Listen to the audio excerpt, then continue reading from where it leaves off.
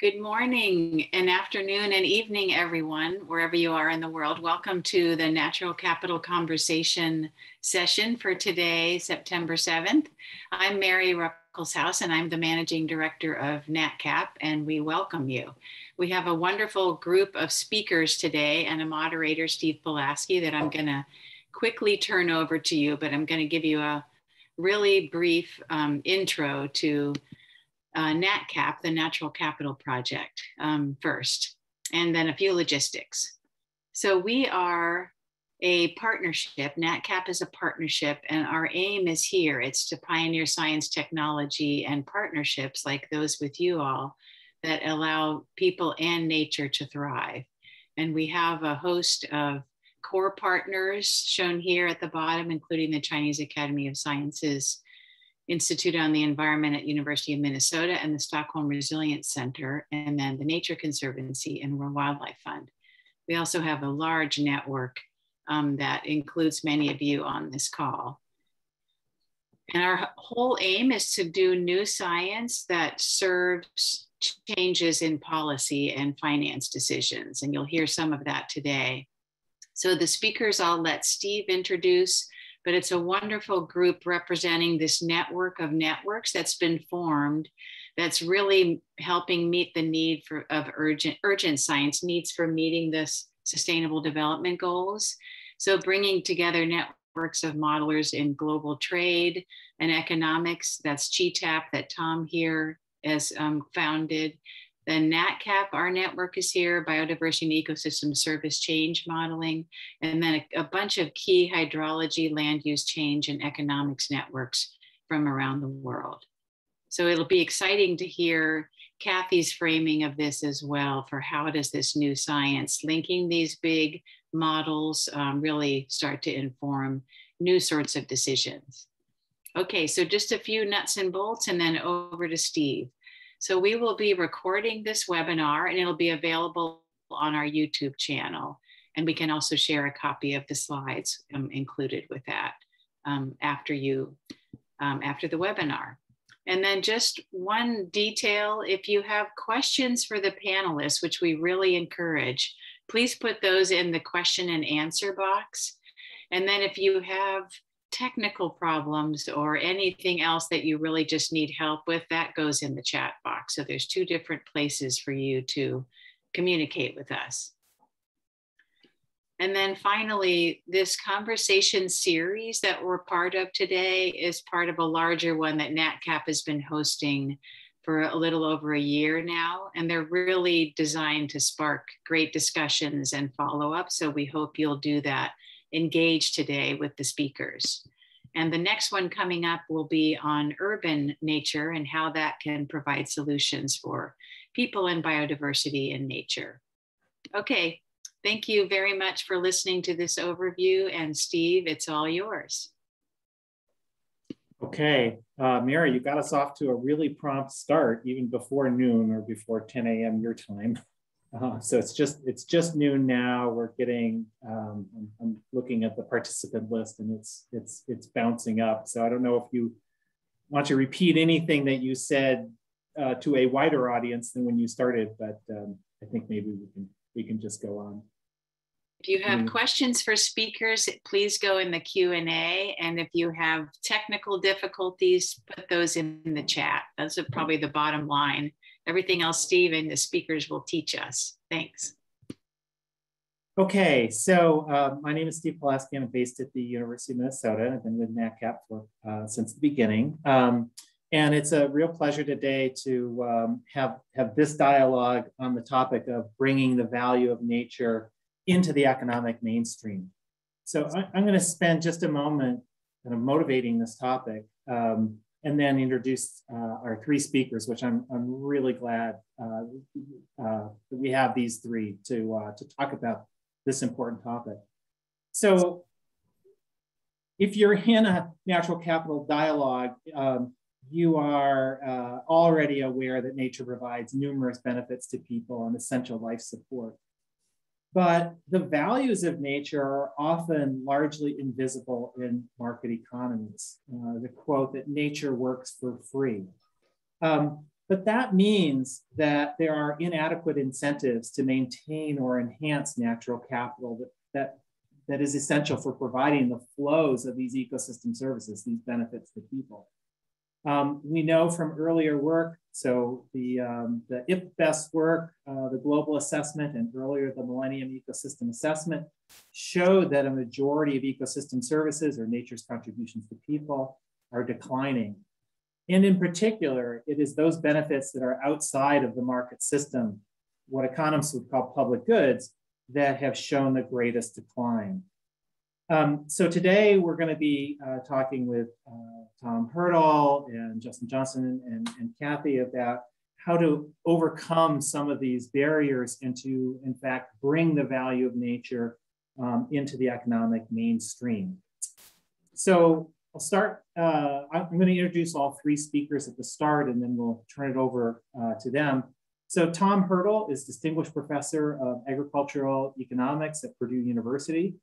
Tom is the founder and executive director of the Global Trade Analysis Project, or GTAP, which has created the leading global general equilibrium economic model of production, consumption, and trade that is necessary for understanding sustainability challenges. So Tom has pioneered linking these economic models with natural science models to understand the impacts of economic activity on climate change, land use, biodiversity, conservation, pollution, and water quality, and to understand the impacts of environmental change on things in the economy, trade, income, GDP, and so forth. Tom is also the lead PI for GlassNet, which is global local analysis of system sustainability network, an NSF-funded network of networks, of which both GTAP and NatCap are part of. And it's been a real pleasure working with Tom on this and other projects over the last couple of years. Our second speaker is Justin Johnson, who is an assistant professor of applied economics at the University of Minnesota. Prior to joining the faculty here, Justin works at NatCap for a number of years, where he worked on a wide range of issues, including global mapping of ecosystem services and linking ecosystem service models with computable general equilibrium models. He is the lead author of a recent report published just a couple of months ago in July by the World Bank, entitled Making the Economic Case for Nature. So really integrating our ecosystem service models and these economic models. And then third is Kathy Kling. Kathy is the Tisch University Professor and Faculty Director of the David R. Atkinson Center for Sustainable Futures at Cornell University. She is past director of the Center for Agricultural and Rural Development at Iowa State University, where she also held the President's Chair in Environmental Economics. Kathy is a member of the National Academy of Sciences, and her research focuses on economic valuation of ecosystem services and integrated assessment model for water quality modeling. I am sure Kathy will provide some framework for the kind of nuts and bolts that we're going to go through on linking GTAP and Invest and other ways of getting on specific. So without further ado, Tom, I'm going to turn it over to you. And thanks very much for being here, all of you. Okay. I'm assuming you can see this okay, Steve? Yes, I can. Visually and audially. Great. Thanks for the introduction, Steve. Thanks for bringing this group together. I'm really excited to engage more with the NatCap community. I'm going to be talking about linking markets, trade, and the macroeconomy to ecosystem services. And that's kind of a prelude to Justin's presentation. So this is kind of by way of background to make his job easier. Rather than start out immediately jumping into the GTAP deep water, I thought I would start out with a model which is essentially one sector taken out of GTAP, a partial equilibrium model, which we're able to implement at a fine scale. And we'll talk a little about some classic ecological problems, including excess nutrients from agriculture and groundwater sustainability challenges.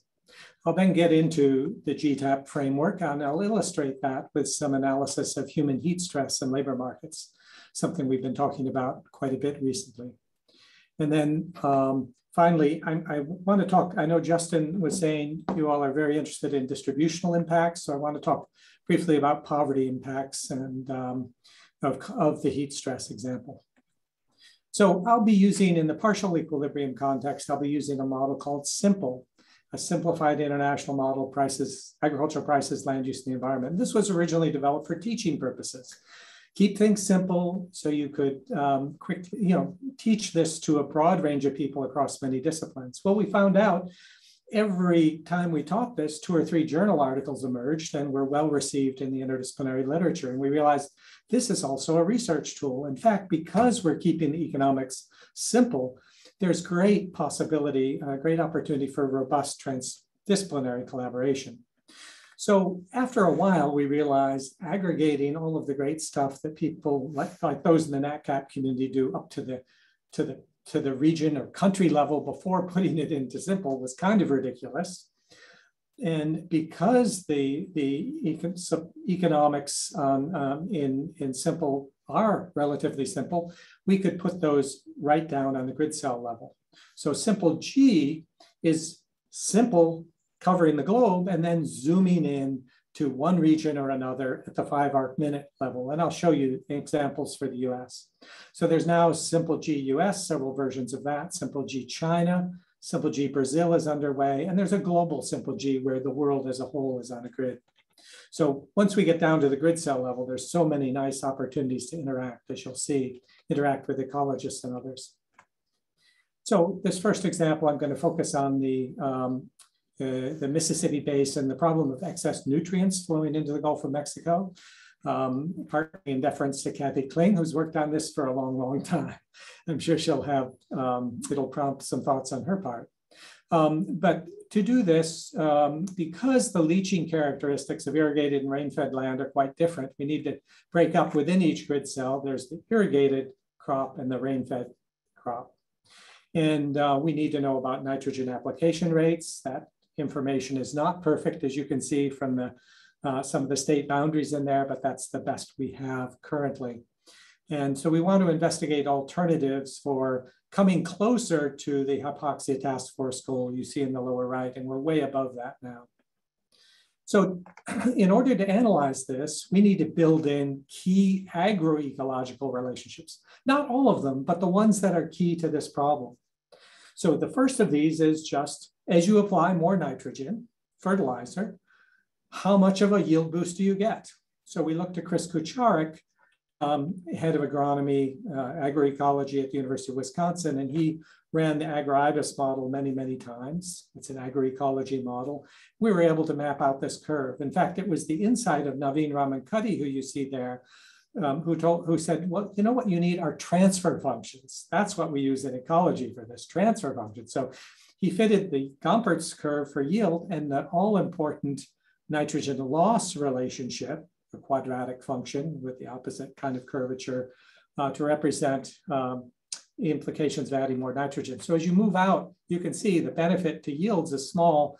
The increase in nitrogen is great. And that's why people like Kathy often advocate for taxing nitrogen to reduce its use. How do you put this in an economic model? Well, you've got to be a little bit clever here and find the right relationship. So we have on the left the Gompertz functions, and you can see they vary depending on where you are in this gridded world, depending on whether it's irrigated or rain-fed production. So you have these Gompertz curves, and it turns out what we really care about, what economists really care about is the curvature of these and where you lie on this curve.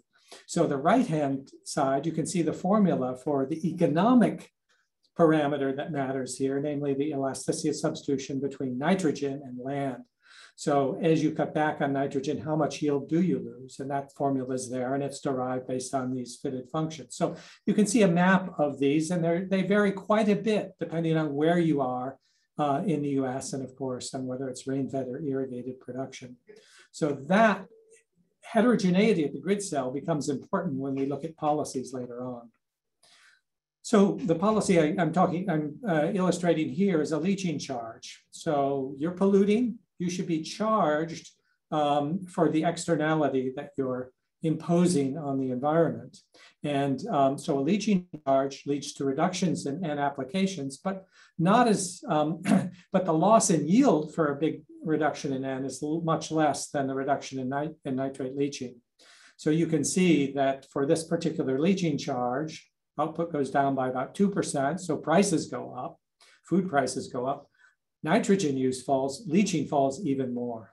So, so there's a pretty strong reduction in leaching, as you can see, and it's mapped out there and varies quite a bit depending on location. The most effective policy, and this paper that Jing Liu is about to submit, perhaps it's already submitted, multi-scale analysis of nitrogen loss mitigation in the Corn Belt, explores a variety of policies, not just leaching charges, because it's unlikely politically that those will be implemented. More likely are strategies to improve nutrient management, controlled drainage, or wetland restoration. And you can see, depending on where you are in this Mississippi River Basin, depending on the local characteristics of that, the biophysical characteristics as well as these economic characteristics, the most effective policy varies. It varies across the landscape. So this is a good reason why we should be doing this economic analysis at a fine scale. So that's single sector partial equilibrium first cut. I just want to illustrate another one briefly with 2 slides because it has some very interesting spillover effects. So this is based on a couple of papers led by Iman Hakigi. And here he's looking at groundwater sustainability restrictions. So what if we restricted, as probably all of you know, there are dramatic drawdowns in groundwater in the West, and in some places, annual withdrawals are 10 times recharge. So these water tables are just dropping. It's not sustainable. What if you restricted them to recharge levels? You can't take more than annual recharge. Well, there's a significant reallocation of production from those irrigated areas to other places in the same kind of farm resource region. The green here is what's called the fruitful rim. Reallocation to other parts of the country. There's also reallocation overseas. This is a different paper, slightly different experiment, but the same concept of restricting groundwater withdrawals. And in this case, you can see when you reduce production in places like the Central Valley, super productive, you need a lot more land elsewhere in the world to offset that. So we have these interactions through commodity markets that connect the grid cells, connect them at the region level, the national level, at the global level. They're connected because when you restrict production in one place, prices go up. That's an incentive to expand elsewhere. So you have these market-mediated spillovers that happen. Okay, now I want to turn to general equilibrium analysis. So now what we're going to do is line up all the sectors in the economy. So simple G was just pulling out one sector and modeling that at fine scale. GTAP, we don't have the full economy-wide accounts at the grid cell level, so we retreat to the national level, which is the level at which we have this full input-output relationship, as well as the full bilateral trade relationships across sectors, across economies in the world. And GTAP is the combination of all of those. And we'll look at heat stress in particular, because that affects many sectors. So if the shock or the thing you're analyzing affects all the sectors in the economy, it isn't very beneficial to just look at one, because often it's the relative, whether labor moves in or out of agriculture depends on what's happening elsewhere. So heat stress, just a word on heat stress. Here I'm leaning on collaborators in the Huber lab here. Jonathan and Shin have worked closely as PhD students with Matt Huber, and they have figured out cool ways of computing wet bulb globe temperature, which is the combined effect on the human body and our ability to dissipate internally generated energy based on temperature, humidity, solar radiation, manual labor, actually other conditions as well. So you can see, you can imagine that you've been out and no doubt in places where it's been humid and hot the same time, it's really hard to cool down. And so working in that environment during the middle of the day, during any time during the day, even sometimes at night, can be very difficult. So we want to focus on that. Two sectors that are very hard hit are farming and construction, simply because they largely take place in unsheltered areas. These are just from an earlier set of calculations using an approximation to wet bulb globe temperature. You see how this heat stress might vary across temperature and between the high and the low latitudes. So in the high latitudes, this is perhaps not such a severe problem, although it can still be an issue for people and on certain days, as we've seen in the media. But where this is a huge, huge problem is the humid tropics. And there, of course, there's already been a lot of accommodation adjustment. People get up very early in the morning and take a siesta during the middle of the day, but still it's very stressful. And if it doesn't cool down at night, your body never really has a chance to adjust. And yes, you have the benefit of air conditioning. So the impact on workers is going to vary depending on activity and exposure. So what sector are you working in? Is it agriculture or manufacturers? Is it services? What type of worker are you? Are you white collar or blue collar? That's going to determine also your exposure. How often are you exposed to the outdoors? That depends on your occupation in the sector and your work intensity. So we refer to the BLS, Bureau of Labor Statistics, for a mapping of these things. So for each sector, there are different types of labor, and the different types of labor are affected in different ways. So we put these together, plug them into GTAP. As I said, same structure as simple G. And the only difference is that now all the sectors are connected. And I just put up my timer here. All the sectors are connected, and we're tracking how much they sell to each other. So how connected are they both within the economy, and how connected are they to other economies around the world through bilateral trade flows? So these are estimates of the national labor capacity losses in this work that's in prep, hope to be submitted soon. We're pretty confident in these labor capacity losses, having iterated quite a few times with the latest, greatest tool for calculating wet bulb globe temperature around the world at 3-hourly intervals over the whole duration of the different models in the IPC6 climate model ensemble. So that you can see the labor capacity losses range almost up to 10%. That is a huge loss. You're saying all of a sudden, the people that are working there take away 10% of that. And it's larger in some sectors. Pakistan, for example, very hard hit. But what sectors are hit? This is a global perspective. Each sector at the global level is a box, and the size of the box determines its contribution to the global welfare loss from labor capacity losses. So you can see the biggest ones coming in agriculture. In agriculture, paddy rice dominates. Why? Because paddy's grown in humid environments. Paddy likes warm weather, paddy likes humid weather, but the workers don't. So this is a problem. You see after that manufacturing, because manufacturing is just a very big sector. Construction is disproportionately large here relative to services, the rest of services, just because of its exposure. So national labor capacity losses translate into lower GDP, roughly in proportion to labor's share in these economies as you've aggregated up across the world. So you can see the biggest GDP losses are now in West Africa, Nigeria, for example, where agriculture is a more important sector in the economy. So GDP losses, average labor capacity loss on average across the economy is smaller in Nigeria than Pakistan. But when you aggregate up across sectors, Nigeria is more severely affected.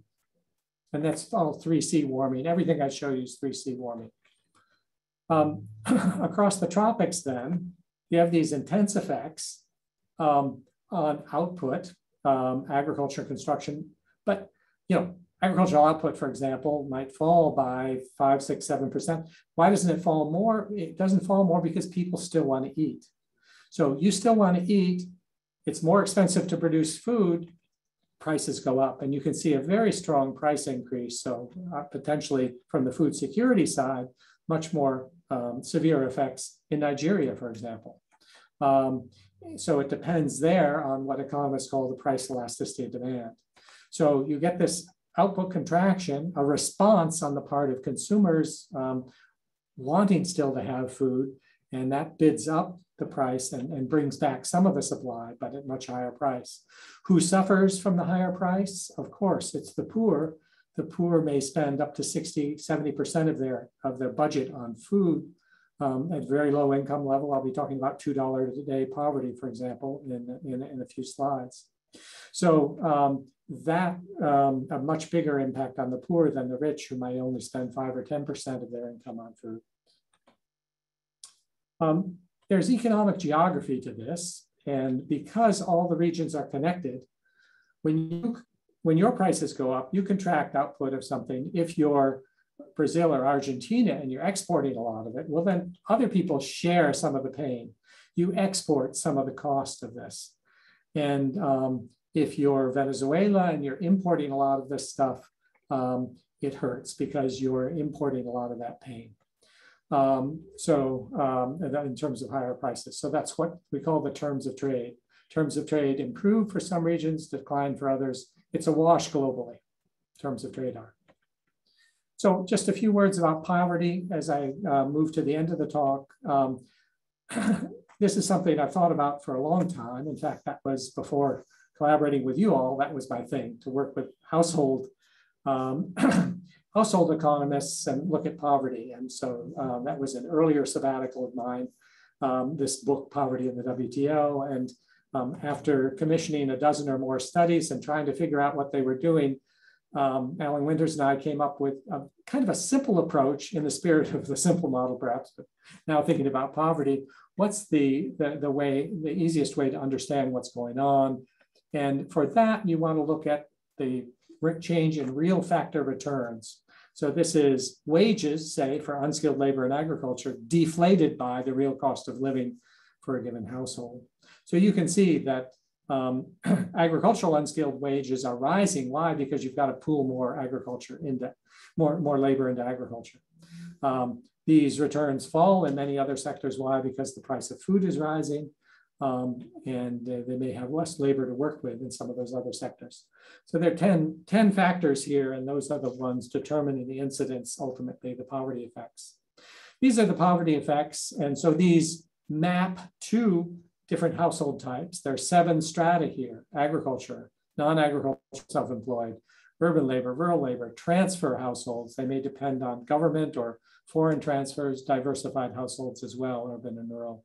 So the gray bars show you where poverty, how much the percentage increase in national poverty at the $2 a day poverty line the World Bank uses. And the circles show you the effects across different strata. So there are very different effects depending on your composition of earnings, which is how we've differentiated households.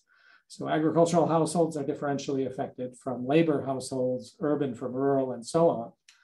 The size of the circles just tells you how large that population is in terms of the overall poverty in that country. So you can see a heterogeneous effect generally raising poverty. The exceptions are in cases where, for example, there's a large agricultural stratum, big part of the poverty, and prices go up and unskilled wages go up, and at least not in a financial terms, they're better off, but maybe not in a health and a holistic perspective. So I just want to wrap up here. I think there's a lot of scope for deeper collaboration between ecologists and economists, and that's why Steve and Justin and I are so excited about this GlassNet effort. Cross-scale analysis is important. The global drivers, more and more important, but you can see the local stresses and responses are quite heterogeneous.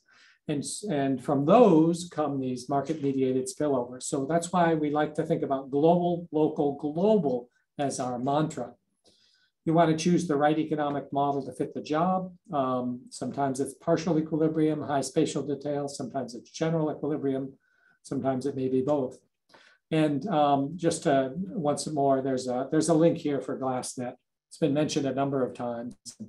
It's our hope to really strengthen these links between our community and yours. So thank you for the opportunity here. Great, thank you, Tom. And we'll have questions. We have scheduled a half hour to have questions and answers. So we'll save your questions, which you can either type into the question and answer, or when we get there, raise your hand or chat, and we'll do that. But for that, I'd like to turn it over to Justin Johnson. All right. Well, thank you, Steve, for the introduction earlier. And thank you, Tom, very much for having laid a lot of the foundation in your talk for what I'll be hopefully building on here. What I want to talk about is mainstreaming ecosystem services into economics by linking the Global Trade Analysis Project, the GTAP model that Tom just talked about, with our integrated valuation of ecosystem services and trade-offs INVEST toolkit put together here by the Natural Capital Project.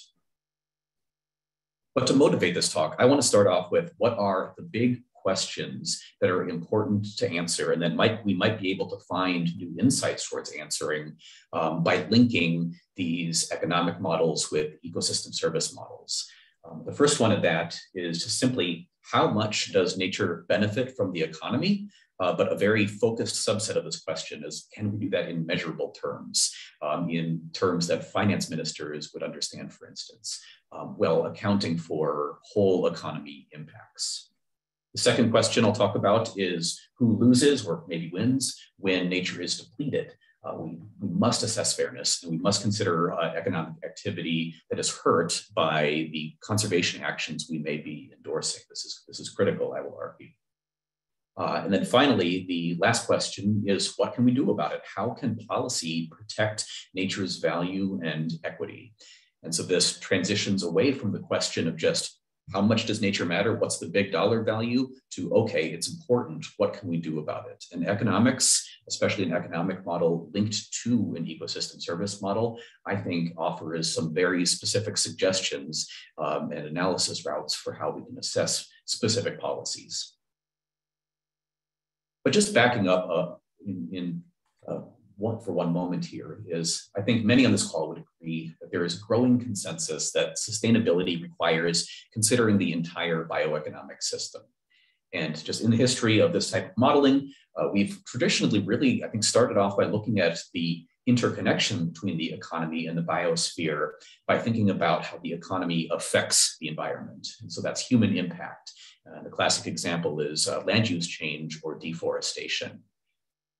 But really, the consensus that I think that is emerging is we need to broaden our perspective from just what is the impact to also what is the foregone value that the biosphere then would feed back to the economy. And this is, I think, a common understanding among many on this call that ecosystem services are one way that the biosphere provides valuable services to humans, such as providing clean water and filtering out nutrients. And then the context that we're in today, I think more specific to this call, is talking about a new model that links GTAP and INVEST, cleverly named at the moment GTAP INVEST, that links this very frequently used economic model that has really become kind of the common language among people who do analysis of trade policy or land use change policy or things like this. And how can we link that to INVEST? But just a shout out first to this is that, really this is newly possible. It's exciting. We are now relatively recently able to calculate high resolution, the resolution that's necessary for ecosystem service analysis at a global scale. And so the first study that showed this was Chaplin Kramer et al. 2019 put into Science. And since then, we've been able to build on this. And that's exciting because now that we can calculate some of these things globally, we can connect them to global economic models. And so GTAP INVEST is built on this, and we've currently included these 5 ecosystem services: pollination, coastal protection, water yield, carbon storage, and marine fisheries, and mapped them to inputs into the GTAP model. And this is going to be something that continues to expand in detail, but these are the specific linkages that we have currently pulled in. And so some of these I think are pretty straightforward, such as pollination. Reducing the amount of wild pollinator habitat reduces the amount of pollination services that happen on cropland. And we can model how does that lower agricultural productivity of pollination-dependent crops using very detailed high-resolution information. Without diving too far in, though, I want instead to focus on this, not so much on the methods, but on what are the answers to those questions that we can start to have a bit more insight into using these methods. So that first question is, how much does nature benefit the economy? And this really was the first engagements that we had linking Earth and economy models. And it was with collaboration with a NatCap partner, the World Wildlife Fund. And they commissioned us to answer the question of how much does nature matter? Another way of thinking about this is that bottom part of the linkage for how the biosphere feeds value back to the economy. Could we put a dollar value on that? Now, of course, we recognize that GDP is a very imperfect measurement, but still it can be a very persuasive measurement. And so we wanted to see if we can connect an economic model and an environmental model and have a way of calculating GDP. What would that be? And so we put out a couple of reports under the Global Futures moniker. And we analyzed 2 basic scenarios, a business as usual one. What would happen if we projected current trends forward on things like land use change or greenhouse gas emissions? But then we also created a scenario that modeled global conservation, or a success story of what happens if we have much more sustainable consumption, stabilization of land use change, and meeting Paris-like agreements on climate change. And so just to give you a flavor of what the model looks like, for each of those 2 scenarios, we have a different land use map, which at a global scale, of course, you can't see much, but this is the basic input into INVEST, is these 300-meter, in this case, gridded maps that show an actual landscape. And from that, we then calculate, in this case here, the pollination value under the 2 different scenarios. And so an important thing to note here is both of these scenarios meet many other goals like food security. They produce enough. Prices have changed to reflect the fact that people do want to eat, as Tom said. And what we find here is, given the land use change that results from this, what are the different amounts of pollination services that are given to the economy? When we reduce natural habitat, where does this cause a reduction in value? But the answer to that question then is first towards what WWF wanted us to assess was, does nature matter? Well, yes, following the global conservation scenario, avoided about 10 trillion in losses by 2050 compared to business as usual. And throughout, I want to note this is an extremely conservative estimate because we only were modeling a very small subset of ecosystem services and consistently chose the tightest claim that we could assess for which there was strong evidence. But a second message came out of this is that not just that the difference between business as usual on the left and global conservation on the right here, not only was that difference big, is we found that the difference was biggest for low income, and to a lesser extent, low middle income countries. And this can be seen here that the change of a large loss under business as usual that is felt by the low-income countries here in the red bar, the change upwards had the greatest percentage increase in these countries. So not only do low-income countries depend the most on nature, they also benefit the most from policies, in this case, just our global conservation policy, that are aimed at protecting ecosystem services. So that basic finding led to a second question, which is who loses or wins when nature is depleted. We started to see that there in the fact that low-income countries benefit the most. And this led to a very fun engagement. Many of you may be aware of the Dasgupta Review. It's a landmark study showing how our economies rely on nature. It's an excellent synthesis of what we know. A shout out to a NatCapper, Emily McKenzie, who was critical in that effort. And one of the key messages is that nature is especially important to low-income individuals. And so we had a fun opportunity to provide evidence into that report. We were commissioned to run our GTAP Invest model to assess very concretely how do different countries or even different parts of the economy gain or lose natural value under different scenarios or policies. And so this was included directly in the Dasgupta Review, buried into box 14.3. But just to show you what those results say, this is the same image, but just with a bit more detail, is that not only do ecosystem services matter most for the poorest countries, they also matter especially more when we cross tipping points. This is one of the key things that the Dasgupta Review wanted to assess, is not just what's a small change on the economy or on the environment have on economic performance, but what if we cross some sort of tipping point? I won't get into the details of that, but we see that differentiating by income group, crossing tipping points in forestry, pollination, and fisheries resulted in aggregate, very large values, 2.7 trillion GDP lost per year. But we see that it is a much bigger loss for the low-income countries on the left of the left side here. This is particularly true then in sub-Saharan Africa and South Asia. Another just important note here that I want to keep making is this, again, is a highly conservative estimate for many reasons, including here, we did not include climate change. Our goal was just to assess what is the loss from biodiversity and ecosystem services, excluding climate change. And so that leads to the last question, is how can policy protect nature's value and also the equity that we have in it? Here we engaged with the World Bank to assess how specific policies could mitigate these losses from ecosystem services. And it started out by engaging in discussions to identify what are those policies that on a day-to-day level that organizations like the World Bank would be thinking about. One of our first findings is, as we started to enumerate those, is they could be modifications in any different part of this interaction between the economy and the biosphere. And so that led to us needing to improve our models for them to be able to incorporate the different things that they might change.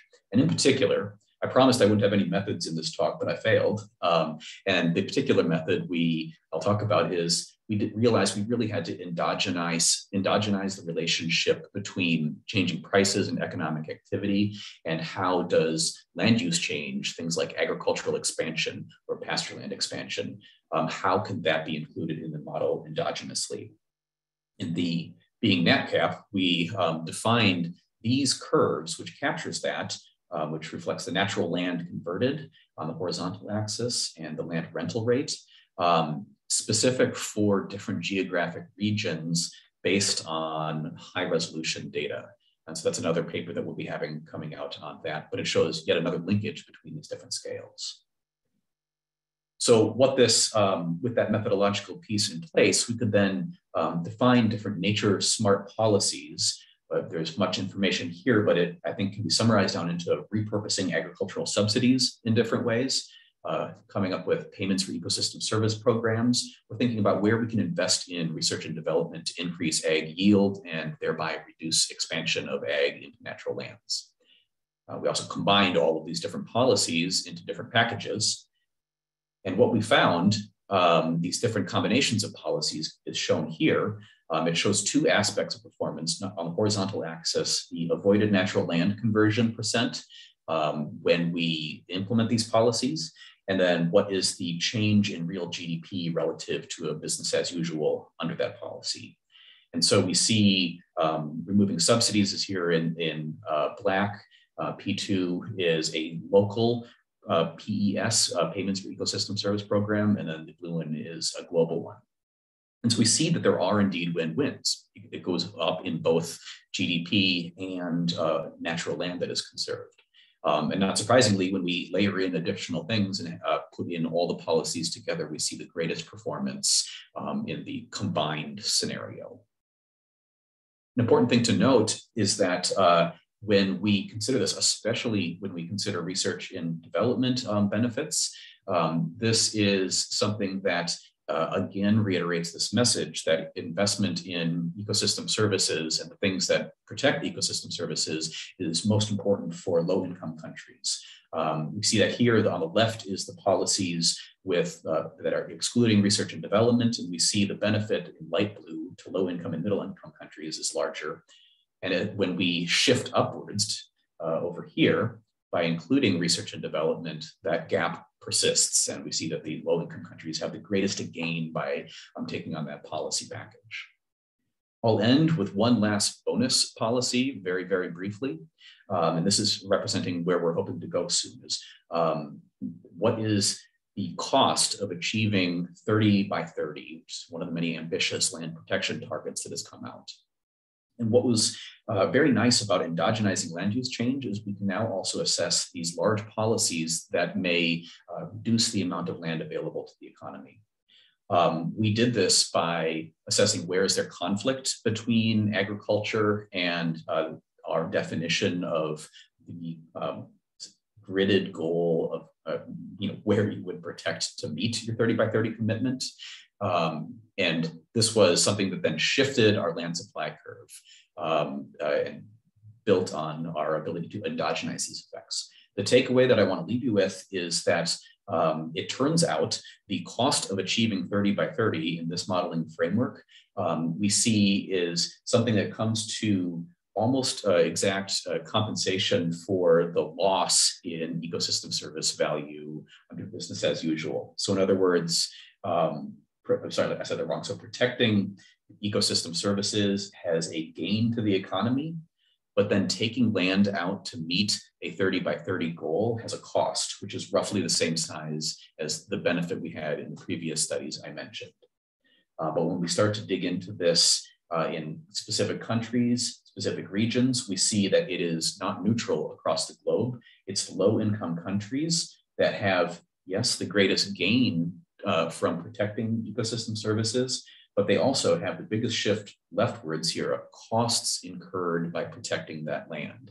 And it is not neutral for them, it's very costly. And so that's the message I want to end with, is thinking about the equity considerations for these costly policies meeting 30 by 30 goals is something I think we need to think about quite a bit. So with that, thank you so much for the opportunity to talk. And I think I'll pass it to Steve to go to our next person talking. Great, thank you, Justin. And again, if you have questions, feel free to type them in the Q&A, and we'll also take questions live after our third speaker, which is Kathy Kling. So Kathy, over to you. I'm queuing myself up here.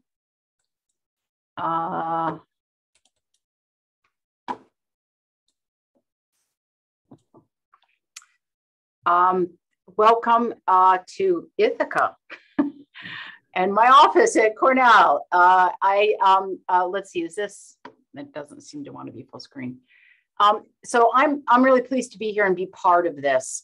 I view myself as somebody to kind of raise some discussion, comment briefly, and basically be a major cheerleader for much of what we've heard in these previous two conversations. So I was tasked with the question of discussion of the role of economics in bringing the value of nature into policy. In doing that, I thought about what I want to do is contribute to the conversation, do it briefly, and then let everybody have lots of chance to weigh in. And I decided to try to do this in three ways. First, I'm going to start with a theme. My theme is going to be, do we need to, should we be talking more about changing the framing and the conversation that we have about economics and the value of nature? And I'll talk about that in a minute. And then I have three topics that I think are more directly related to my charge. One, I'm going to talk about the role of economics in shaping environmental policy in the US context.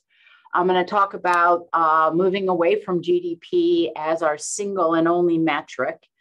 And then I'm going to riff on some things that I think economists can and should do in order to move on those agendas. Okay, this theme that I wanted to share to get discussion on. So we all have read for years and years, newspapers, we've taken economics classes, and we see a daily deluge of reporting of economic statistics. We see quarterly GDP, we see world GDP, we see jobs reports, inflation reports, so on and so forth. And most readers presume, I'm going to argue, that that's because those things are incredibly important for human well-being. Basically, if this is what's always being reported on the nightly news, I think the implicit and often explicit message is that, therefore, is what economists think most matter for us to pay attention to. And consequently, anything that makes those indicators worse off are bad for us. We can't do such and such because it will hurt the economy, are the kinds of arguments we often hear. I think that economists might do better, or I wonder if we should not change our conversation to think about different messages. I've thrown in here an alternative statistics and headlines topics. Suppose instead of GDP metrics every quarter, we had quarterly change in the stock of our natural capital.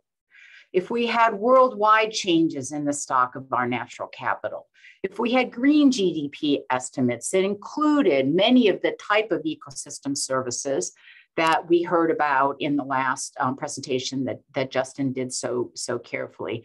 What if we were regularly pummeled with Lorenz curves describing the state of distributional equity, ecosystem service values, and so on? Would then the implicit message be, wow, economists are telling us it isn't just market activity, but it's the quality of life and metrics associated with the quality of life that matter. Actions that make those indicators worse are therefore bad for us. And instead of saying we can't do something because it will hurt GDP or some other indicator, maybe the message would then become, if we don't do this, the quality of life in this country and elsewhere will decline. I've been really intrigued by the fact that we, in my lifetime, have changed the framing and conversations in some important areas.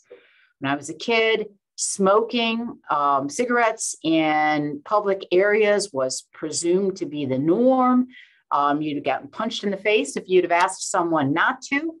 Now that whole notion is completely flipped on its head, at least in the US and some other parts of the country. We have changed the notion of what is acceptable and what any conversation we might have about smoking is secondhand smoke causes all of these problems, and that's why we don't have it. We've had a huge change in littering and the notion about the acceptability of littering. I'm not sure how those conversations and what data and or role economics had, if any, in making those changes. But I'd like to raise the question of whether that isn't something that we can and should be doing more. Can economists help reframe the conversation regarding the value of nature and the importance of preserving nature?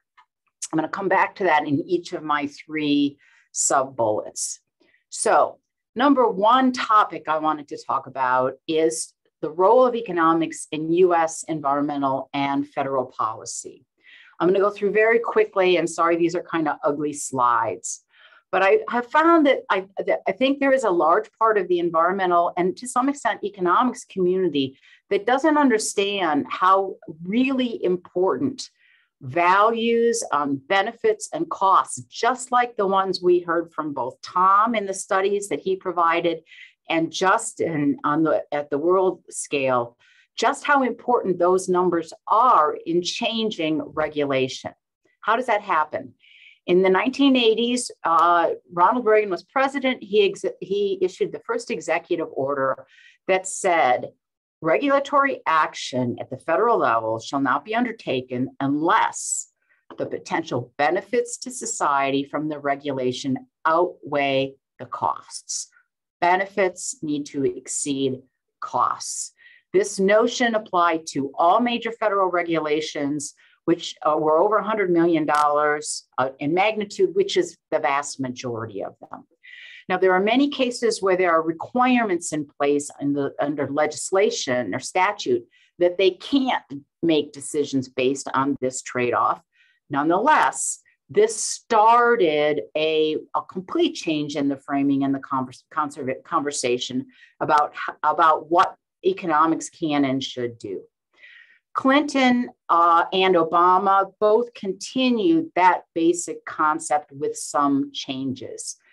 Trump even continued it, although he tried to muck up with some other things that have now been undone. Importantly, under the Biden administration, there is now a major effort to modernize benefit cost analysis and undertake regulatory reform in ways that not only focus on economic efficiency, it is not taking that away, benefits exceed costs, but also bring into play environmental justice and distributional impacts. This stuff is important. It isn't just in a bunch of buildings in Washington, D.C. A really nice opinion piece was just published by Alm Gartland, just came out a month or so. If you haven't seen it, I encourage you to read it. He explains what a vital role cost-benefit analysis has played in U.S. policy. Al is essentially the chief economist at the U.S. Environmental Protection Agency, and he describes how these rules have, in fact, changed policies, that they have changed regulations, and he talks about the fact that most of that is done in federal offices. During, before, and after benefit cost is done and then displayed transparently to the public. Point again being that this matters, it changes, and he has a number of fascinating examples where they both tightened regulations because of the data they had, and in other cases, changed regulations to make them more cost effective. He also talks about a variety of problems. I won't talk about those here, and puts out a call for economists and others to help improve those problematic areas. He notes that economists need to reemphasize the efficiency role of benefit cost analysis, build awareness among decision makers that there are scientific underpinnings, but he also emphasizes, as many economists do, that while benefit cost analysis is critical for thinking about economic efficiency, do the total winners, are they able to compensate losers? Is the value of the pie bigger than it was before? That is only one decision metric that should be used. It is very reasonable and appropriate to think about things like equity and to not muck those two things up together. Second, I want to talk a little bit about this idea of moving away from GDP and incorporating more into it than simply market values. Let me start by saying that the report that Justin described and all the work with the economic value of nature and NatCap GlassNut is incredibly valuable. It is a huge contribution. What they're doing, as much as I can understand, in at least many of the examples I've seen so far, is correctly identify the effect on GDP and other efficiency metrics of ignoring the value of ecosystem services. Pollinators, we get free pollinators, those are worth things. And in fact, our GDP metrics would be lower without them. This is a huge and important start. It's really exciting.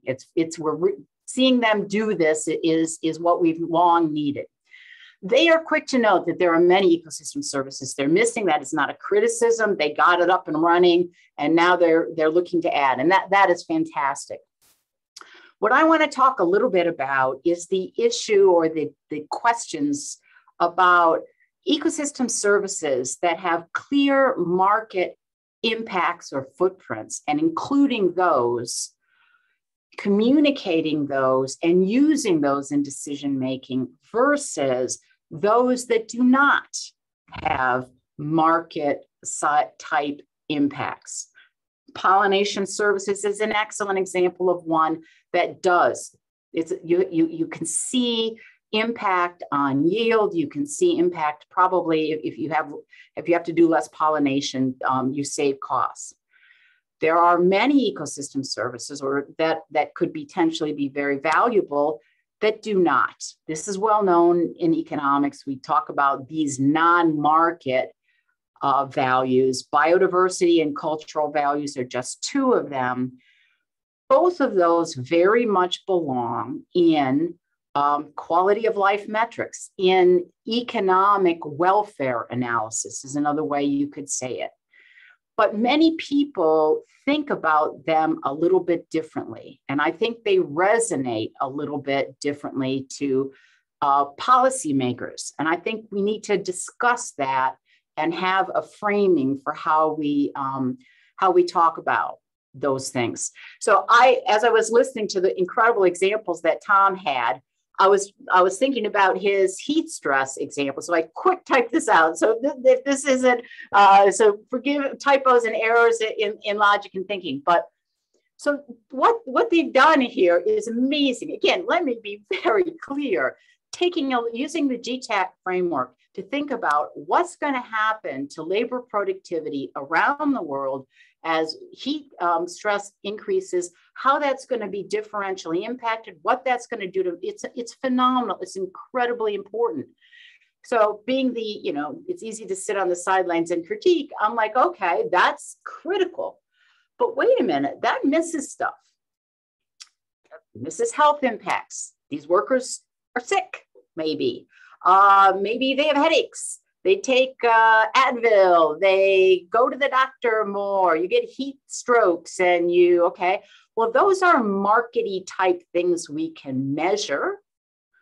Some of that kind of stuff seems to me to clearly belong in a full accounting. But then I'm thinking, well, go beyond that. There's also things that are truly not market. For example, how much would you be willing to pay not to feel rotten, not to have heat stress, above and beyond what it would cost to get some Advil and take some aspirin? All of those things belong in welfare estimates. That's a consumer surplus value. How much should you be willing to pay so your kids, I couldn't even finish the sentence, so your kids can feel at full attention in their classes and not be stressed by heat. All of those pieces conceptually are very much part of values and welfare.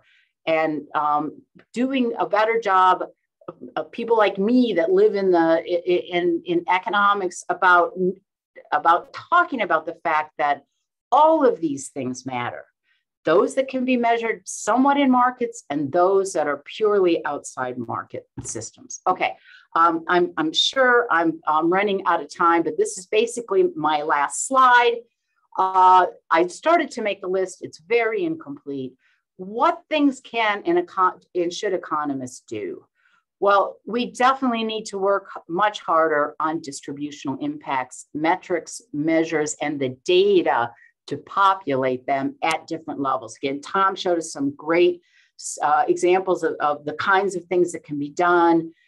We need to do a lot more of that. We need to focus on the kinds of questions that need answers, not just those that can be answered with specific time series and panel data sets. And not only, I would argue, those that can be answered with non-controversial benefit approaches. So for example, here I'm thinking a huge literature in environmental economics has now built up on using hedonic values. How much do housing values change? How much do land values change as a response to some externality or public good. That is critically important work, but it misses a bunch of stuff. And that other stuff we need people working on too. Those hedonics, those kinds of wage risk studies miss all the other benefits and values that cannot get incorporated. And basically, I think Tom and Justin just need to start making long lists of what they need economists to do and get us all to get our graduate students to do it. So with that, I will stop. And thank you very much for having me here today. Great, thank you, Kathy, and thanks to Tom and Justin earlier. So we now have a little bit shy of a half an hour time for questions and answers.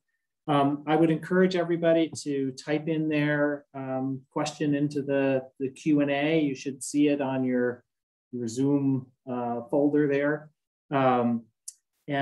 So please type in. We've got a number of questions there, and I'm going to start with the ones that have come in.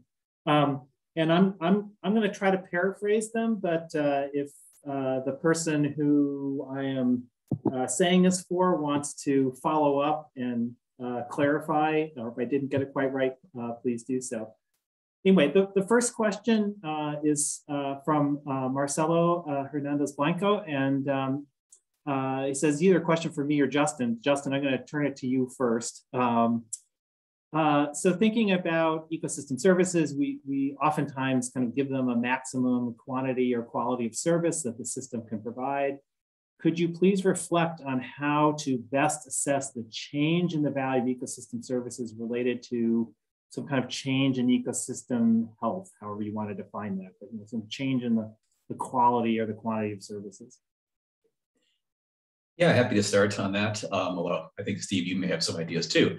But what I would say is, this is a really good question. You've focused pretty much within the ecosystem services community of how do we deal with continuous changes, I would say, rather than thinking about land is shifting from being fully natural and giving the most ecosystem services to some sort of degraded state where it offers no ecosystem services, is have intermediate classes would be one way to do this, where you have different management regimes modeled as different land cover classes. Have this then result in different levels of ecosystem services, which would then be tied into the economic model components. I think a lot of work needs to be done on that point. I think a lot of existing ecosystem services have assumed either fully provided or not. But I think it's a really good point. And it also leads to some, I think, possible effective policies of how do we not just prevent land from being converted from natural to, say, agriculture, but how do we do it in a way where the agricultural activity on it is not as damaging itself. And this, again, it would be another one of those sort of intermediate cases that it's not the full provision of ecosystem services, but may well be critical to the answer. Since I was mentioned, I'll pile on top. Thanks, Justin. That's I think this is a great question because what it says is, the world is actually shades of gray. It's not black and white. And as Justin just said, it's not like either all ag or pure nature. So we can think about alternative practices within agriculture that both modify the yields that you get as well as impact the water quality or the habitat value of this. And so I think our challenge, frankly, in the ecosystem services community is figuring out how do we accurately model those shades of gray and how many of them can we actually incorporate into the analysis. And as Justin knows, this is we can greatly expand the complexity of the analysis because we're thinking about many more possibilities than it's much simpler if you're just modeling black and white. But of course, a lot of the interesting aspects of this, as you pointed out, Marcelo, really do come in this, thinking about how do we shift practices, for example, and get some of the aspects of both, food production as well as improvement in biodiversity, habitat, and water quality, and so forth. Okay, Marcelo, please feel free to add in if we haven't hit directly on your question. But otherwise, I'll move on to the next question. Okay, next question is from Rob, and he asks about how can we incorporate, this is Rob Griffin, are there gaps you see in incorporating marine and coastal ecosystems into this type of modeling? Leave that open to any of you all. I could maybe start just because we have included that in one of the prior versions of GTAP Invest.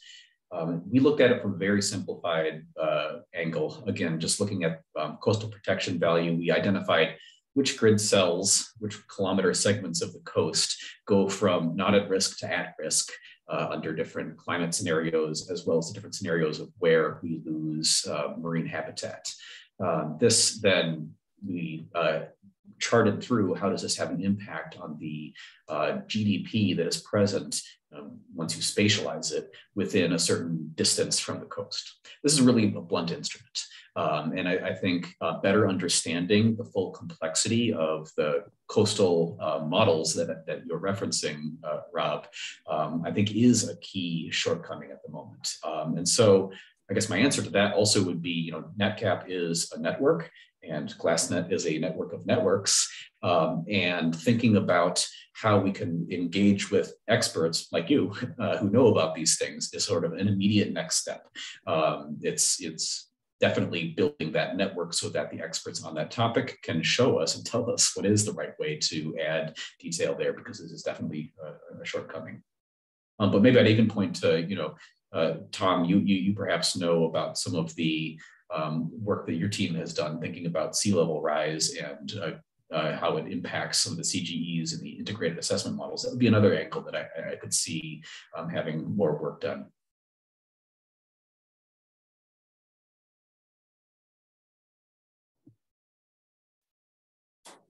Tom, did you want to comment or no? Okay.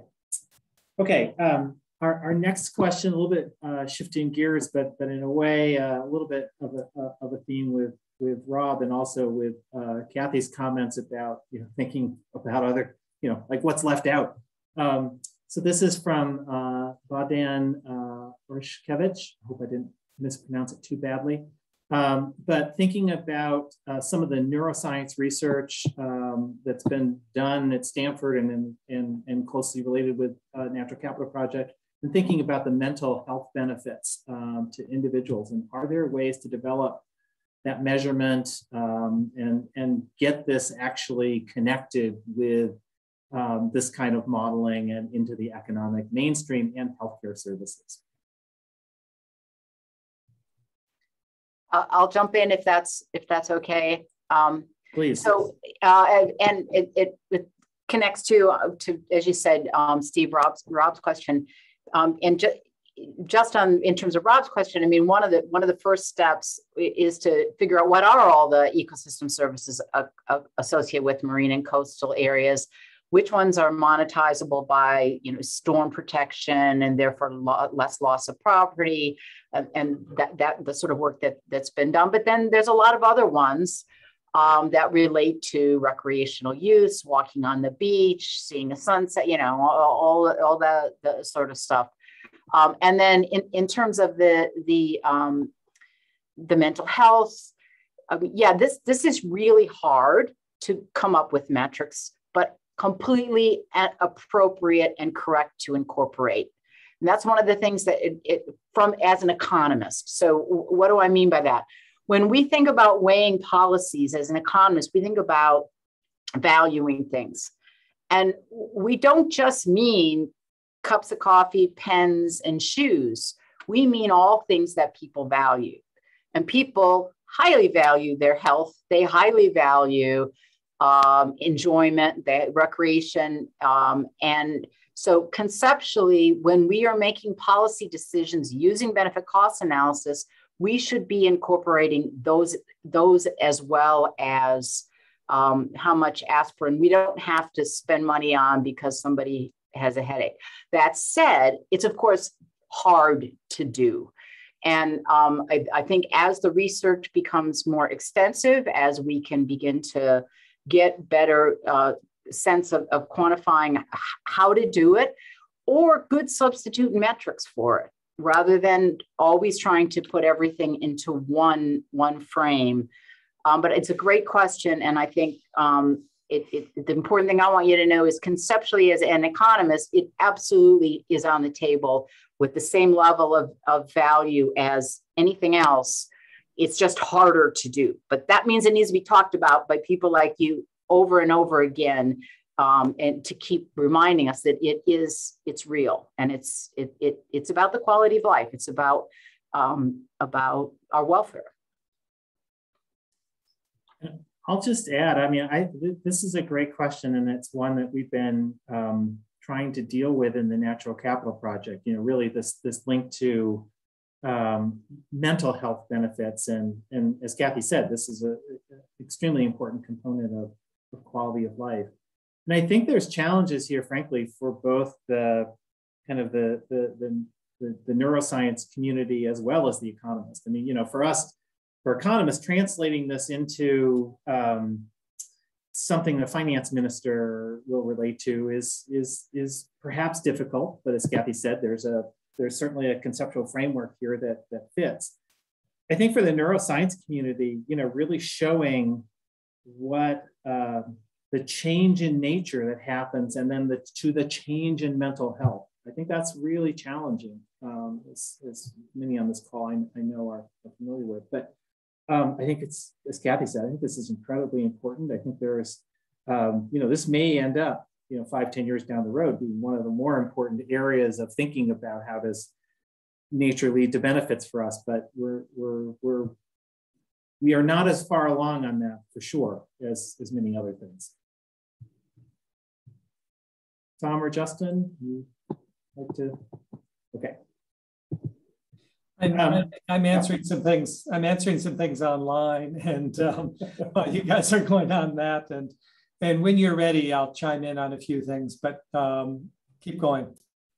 Okay, Tom, I'm gonna have one more question, and then I'm gonna just to tee you up. I'm gonna turn it over to you for a minute for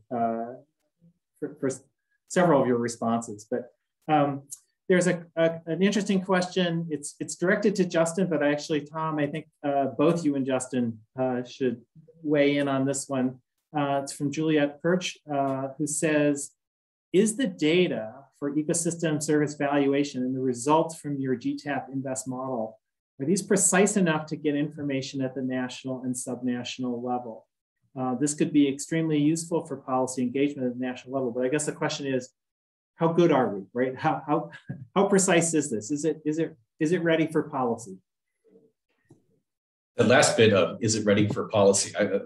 Tom's the expert on answering that question. I'll just maybe offer the brief comment on how much information could we extract for specific regions. I mean, yes, in a sense. But we do have high resolution ecosystem service results. And so any information that is based on that, you definitely could extract information for, you know, even very small subnational scales. The question, though, is to what extent do the policies modeled or the economic factors included, to what extent are those accurate enough for national or subnational things? I think the short answer, in my estimate, but I'm curious Tom's response, are if you accept and understand all of the input assumptions, they're pretty good at the national scale, although our model is not at the subnational scale. And so there will not be a whole lot of information relevant at that factor.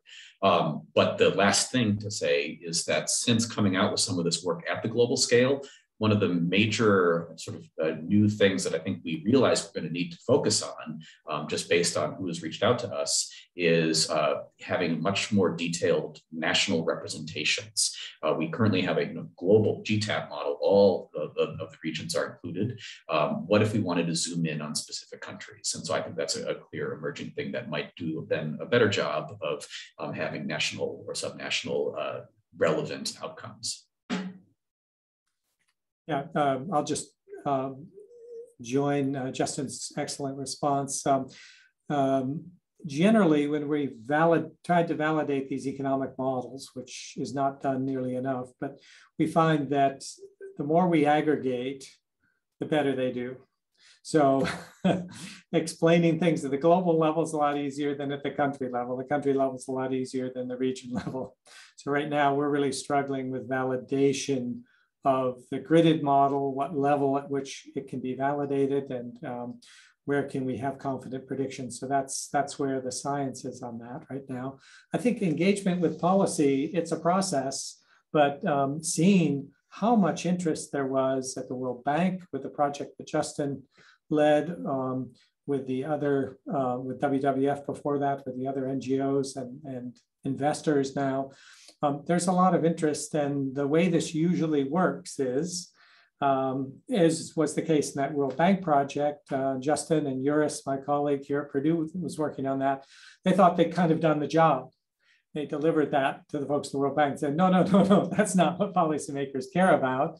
We care about this over here. And it's a back and forth, and then they start delving into particular instances and saying, well, what do you mean about redirecting the spending from here to there? That's not what we mean. We mean something else. So it's a process of iteration, but engagement is the first step. And I think that's great that this is such a great opportunity for engagement along these lines. Tom, you mentioned previously that you were commenting on other questions that have come in. So I don't know if you want to fill in on some other topics. Yeah. Two things. One, Gretchen Daly asked, well, how predictable are these spillovers? So I was showing those spillover effects from restricting groundwater withdrawals in one part of the country, they spill over.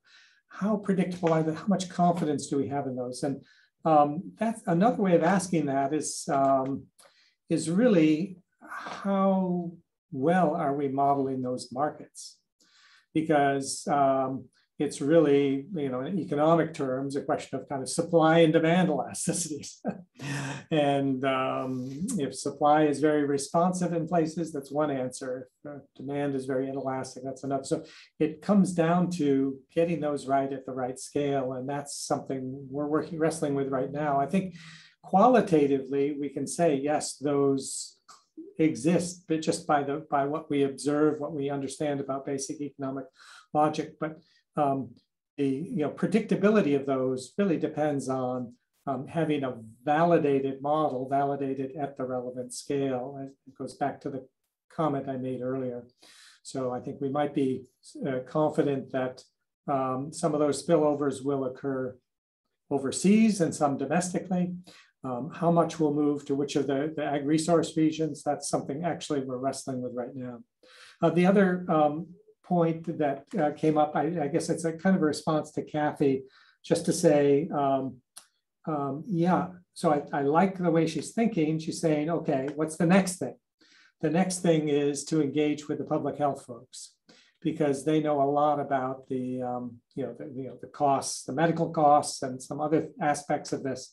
And indeed, they've already approached us. We've got to get this one thing out the door before we go there. But I think that is the logical next step on the heat stress thing, and then move to the non-market costs, which are obviously super important in this case. So I think from my experience, building this kind of global analysis over the last few decades in the trade policy space, it's all about incremental progress, and it's all about mobilizing a large network. As Kathy says, she's got grad students. Steve has grad students. We need to mobilize them, but also people around the world. The impacts are going to be largest in the human tropics. We need people working, grad students working there, faculty and researchers. So I think it's all about mobilizing this large community. I know from working with the GTAP community over several decades, there are 22,000 people in that network now. And the database that's issued every couple of years is hugely rich as a result. Every couple of years, many of the country databases are updated, scrutinized, peer reviewed. That's what it's going to take in this space. We're going to need to build that community. We're going to need to develop a platform for them to share information, to replicate what others are doing, to critique it and extend it. In 1 week from today, we'll be having another GlassNet workshop. Anyone interested in that, email me or go to the GlassNet webpage or something, but we'll get you on that list. But that workshop in a week is going to be on cyber infrastructure for collaboration in this way, for crowdsourcing this stuff. I think that's what we have to do. Great, thanks, Tom. I have a question here from Niraban, and you have a very long second and last name, so I'll just say with Niraban. He's saying putting it or trying to put a value on nature sometimes is criticized from in various outlets because there are so many frameworks and different values from different frameworks. So it's sort of a plea. It seems like maybe we're in the Wild West phase of this. You know, what should we be looking at? What's appropriate? What's authentic or credible? Well, I mean, yeah, I think first the response is that we kind of are in the Wild West, which is both a good thing. There's a lot of new territory to cover, but also a challenging thing is that there can be many hard to explain forces and dangerous things to find in the new town we go to. I mean, I think some of the criticisms that I think are most relevant is overgeneralizing. We find results that are specific to the very detailed case that we spend a lot of time narrowing in on by assumptions and being very careful about what we're trying to say. But I see often a tendency for this to then get expanded beyond the very limited set of circumstances where we think it's relevant. And I think that's been evident in some of the earlier work in ecosystem services at global scales too. And so I think all of those things remain very, very relevant. I guess just ever being vigilant when you're in the Wild West is obviously good advice.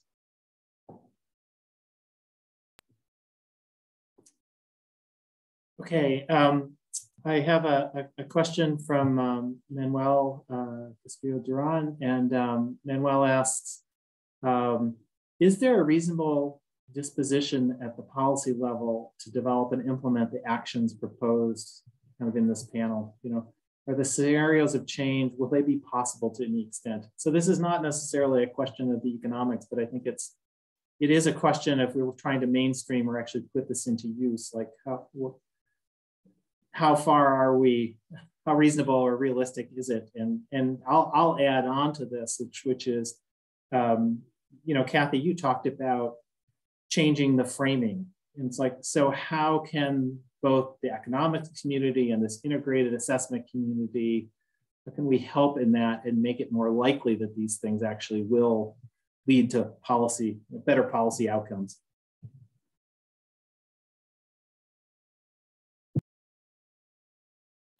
An easy question for you all. I could answer, but I've been talking a bit already. Maybe I'll just briefly say something and see if it cues up any other responses. Is sort of the origin of some of the work in the two most recent reports were sort of, they came from this area, this question of how do we have effect? And so WWF was interested in this, the World Bank was interested in this because of some of the very specific international convenings that were supposed to have happened already, but because of COVID haven't. I'm not an expert on this, but there are many others that have thought, how can this type of report be used to inform those negotiations? Last thing I'd say, and I think this was recorded so you could look at it, but our workshop within GlassNet most recently that just finished did invite a bunch of experts in this topic, policy experts, people who are trying to go to those meetings and have that sort of impact. And I think they had some really good thoughts on that. I see, and Tom also could comment on that. But yeah, diving in, providing realistic results for those convenings is my thought. Yeah, I was just going to chime in. My short answer is I don't know, but a slightly longer answer is I have seen incredible power of data And I think that's the power of the GTAP GlassNet network and the World Bank work and the report that Justin just presented.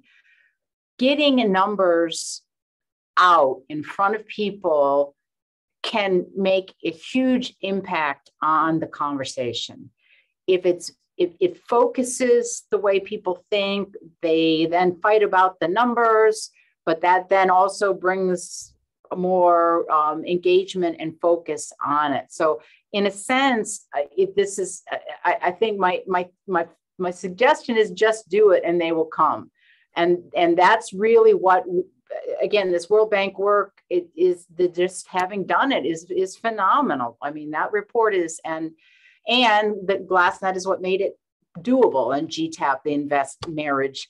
So I'm very optimistic, having seen that can be built and pushed, and numbers, bad numbers, good numbers, all numbers have a huge impact, and those are good numbers. You know, just to add one more thing to that, I think the policy process is unpredictable. And so you just keep plugging away, working in the trenches, get your numbers out there. As Kathy says, they're important. But that moment when you have the reformable moment, Wall Street floods again, or something happens that really gets people's attention, and they really focus in on this, having the numbers there at that point is important. So you don't know exactly when it's going to happen. Well, I'll just say we're getting close to the end of time, but I will just say I think actually we are at that moment. As Justin well knows, we've been, and Tom, you too, we've been pretty much put the numbers out there and they will come. And we have been, it has been a moment where a lot of interest has been generated, and both in public sector, so government agencies, international groups like the World, international agencies like the World Bank, and also in the private sector increasingly. So it is the moment, given the scale of the problems that we're facing with climate change, and we've all seen the extreme weather this summer,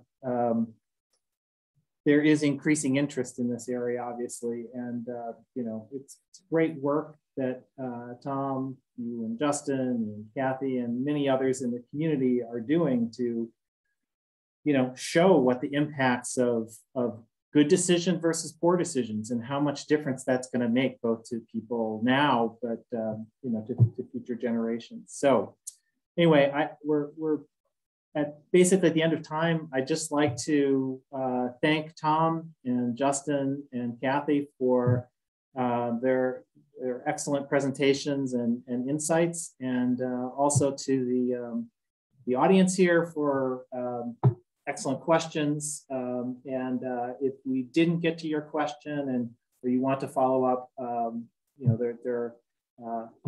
please contact us at Natural Capital Project, and we'd be happy to keep the dialogue going. So with that, thank you all again very much. I don't know, Mary, if there's anything else you want at the end, but if not, I will say thanks and have a good rest of your day. Yep, thank you, everybody.